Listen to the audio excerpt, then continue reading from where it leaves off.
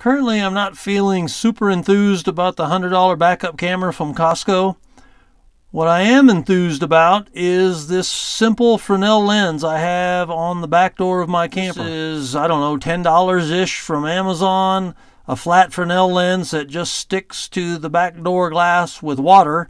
And because I paid to have my door custom made with the glass in a low position, I can easily look over my shoulder out the back window of my truck or through my rear view mirror, and I can see this Fresnel lens, and it gives me a wide angle view of stuff directly behind the camper. Or directly above the lens, you can see that I have a real, not wide angle view of things.